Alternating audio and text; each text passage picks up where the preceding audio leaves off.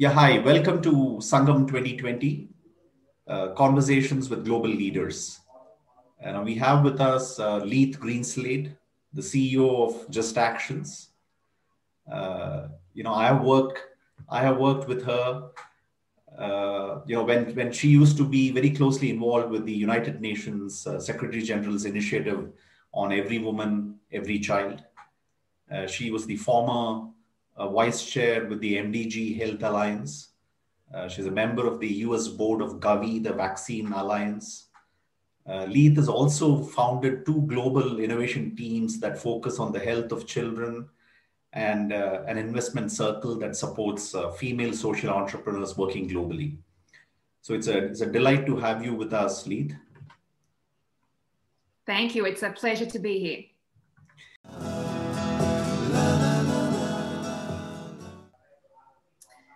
So the Every Breath Counts Coalition is a very large now public-private partnership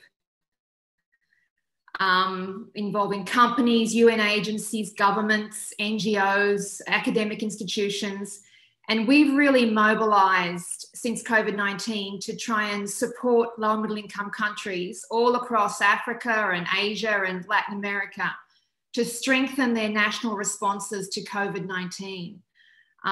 We've had a special focus, and this will resonate in India, we've had a very special focus on access to medical oxygen, because what we found with COVID is the one thing that's available to treat very sick patients while we wait for a vaccine and other medicines is oxygen. That's pretty much it. And yet we found that when COVID hit, many health facilities across the global south just didn't have enough oxygen to meet the needs of COVID patients. And the Indian media has, every day there's another story in the Indian media about this crisis. So it's happening in a lot. So one of the things I'm most proud of is we've really been able to mobilize the global actors like the World Bank and the WHO, the Gates Foundation and others to rally, to support countries to fill those oxygen gaps. There's much more work to be done. This pandemic is nowhere near over. So we continue to do that every week. We have, I think, a great sense of responsibility to help countries that really, when patients turn up at a hospital sick and there's nothing there for them, I feel personally, a great sense of responsibility to do what we can to help.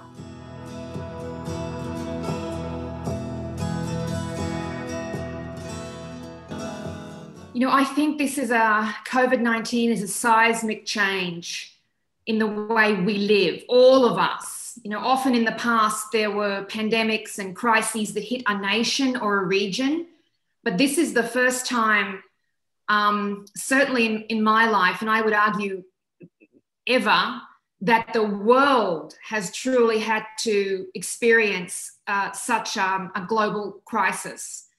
The urgency of it, it's certainly much more urgent than the climate crisis.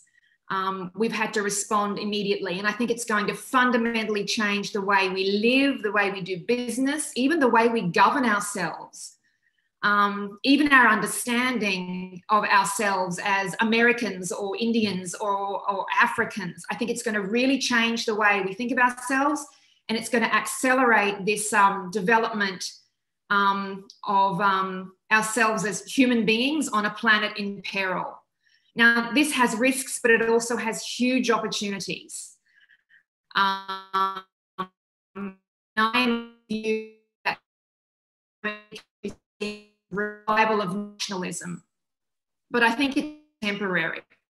I think these continual global threats will meld us together and actually weaken national borders, and we'll have to have solutions that are global. And we'll start to understand ourselves as global citizens. We're not there yet, but that is, I think, more what the new normal is. Groups of people who are connected by technology and who think of themselves more as global citizens.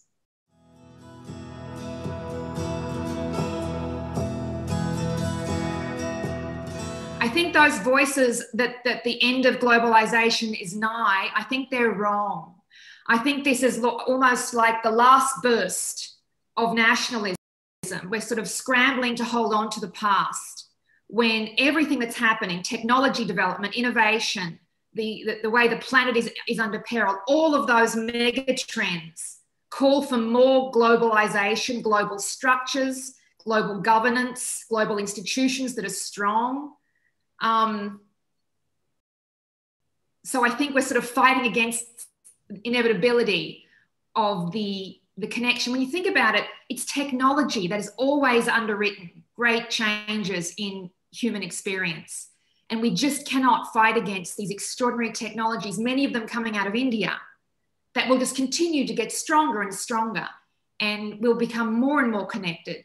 And that will ultimately weaken, I think, these divisions of race, ethnicity, even national identity. And I see that as positive.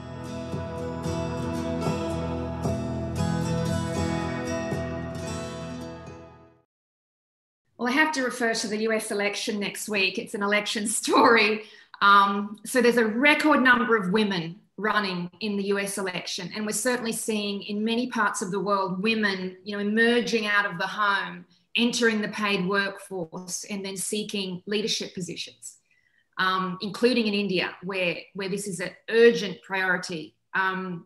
So my greatest stories are of women really taking on leadership roles, and then you see how institutions are transformed when they come to the table. So I think the great, if I had to make one bet, if someone said to me, what would you invest in if you really wanted to increase the probability of peace and prosperity, overcoming some of these global challenges? My dream would be in every country, there are 50% women in ministries, in parliaments, running companies, running great educational institutions like your own alma mater. This to me is the trigger for transformational change. We have a very long way to go, but some of the quality of the women running next week for the US Congress and the Senate on both sides, right? We want on both sides of politics. We want women in all parties, of all persuasions, gives me hope. And of course, they're young, many of them. So youth, I'm very optimistic when I look at young people. And when you look at the demographic projections, the populations in the South are getting younger and populations in the North are getting older. So I think in 2050, we'll have about 10 billion people in the world. 5 of them will be Asian out of 10. 3 out of 10 will be African, and they will be young. So the future is really in the hands of young Indians, young Chinese, and young Africans. These are the people that will change the world. And if half of them are women, women in India, women in China, women in Africa, that to me is our best bet to overcome some of these daunting challenges. That is the new normal that I would really believe in.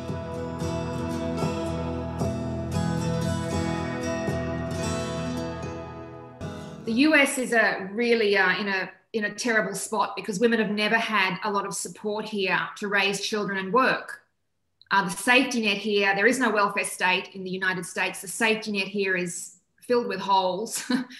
So women do not find it easy to get childcare if they have to work. Parental leave is pretty much non-existent. I mean, it's a disaster for working women in the United States.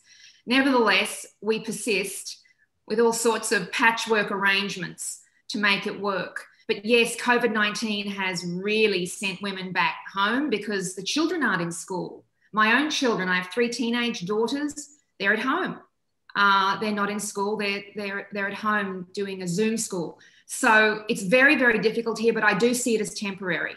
I think after COVID, all sorts of, I don't know that many people will go back into the traditional workplace. I think many people will stay working from home. And in a way, this is easier for women. Once the kids are back at school, you can work from home. So it's just this school issue, I think, that's causing a lot of women a lot of pain at the moment, and the schools will go back. So actually, I think COVID could be an opportunity to totally change the workplace. These big offices that we've built, these big expensive offices that are a long way from home, this big commute that people, I think many of those things will change, which is also positive.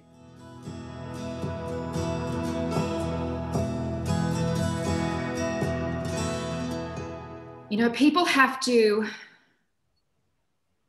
buy less, consume less. There's this lovely expression from a German designer called Dieter Rams that I love. It's the philosophy I am trying to embody as the new normal in my own life. Less, but better.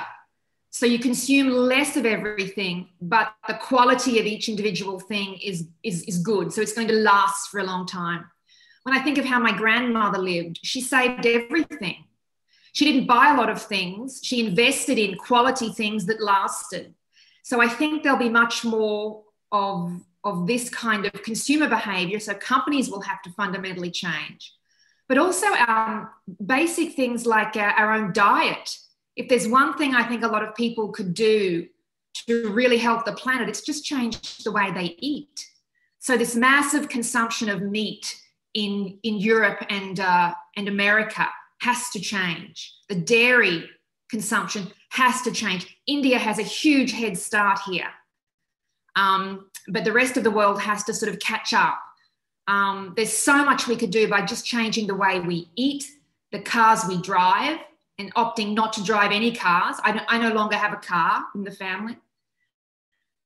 So it's more about consuming less. When you think about the model of growth we've had, at least for the last 260 years since the Industrial Revolution, we're told all the time, buy more, buy this. Advertising is telling us all the time, more, more, more.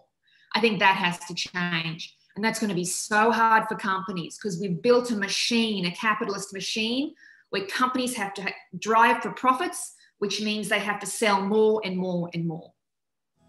Right.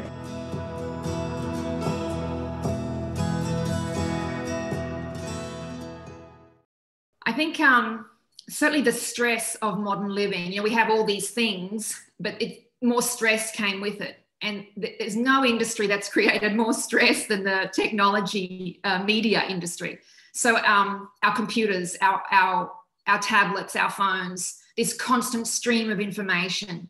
They told us that more information was good, more choices are good, but actually there's a limit to the human brain. At least until Elon Musk, reformats our brains with the neural link. We are limited by this instrument inside our head, and it just can't take much more, I think.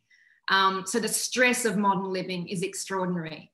That will have to, and the loneliness, I think, of a lot of modern living, certainly here in countries in the States and Europe, where we live in these tiny little families, just mum, dad, and kids. We've lost the extended family and the connection to relatives because we move around all the time.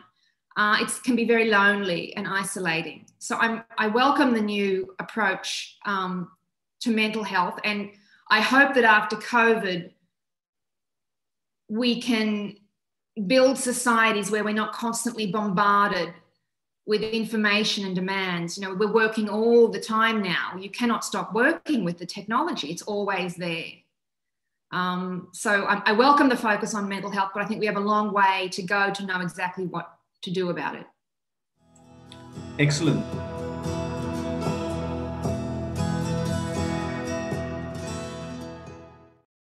Oh, for sure. So the Every Breath Counts Coalition has had an excellent conversation with a team out of IT Madras and in some other partner organisations.